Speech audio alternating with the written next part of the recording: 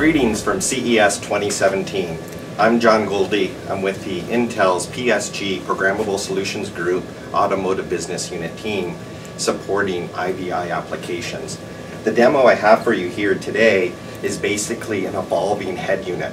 Head units are starting to add more functions and features, and many of those are camera-based.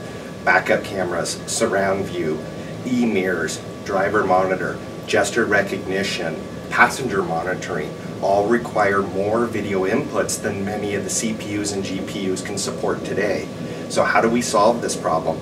We use Intel's FPGAs for video expansion or I/O connectivity. Let's take a look at our demo, which is a collaborative effort between Intel, Pelagicore, and Inova Semiconductors. What you see on the bottom is the Intel Apollo Lake MRB board. It's able to drive multiple displays and receive multiple camera inputs. But if our camera input or vision input requirements are higher, we can use an Intel Cyclone FPGA to bring in those additional video inputs.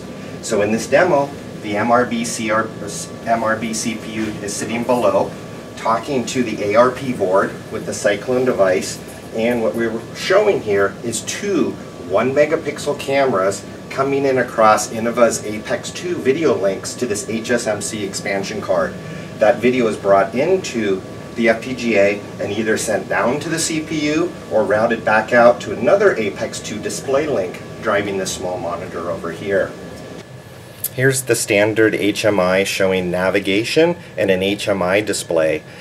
We can flip over to the applications launcher, which is the demo running today, and open up the camera utility. Here's where we get our selection between camera inputs and test pattern image choices. This issues the commands to the CPU, which then talks to the FPGA for I/O expansion and video expansion. That's our demo today. We hope you enjoyed it. Thank you.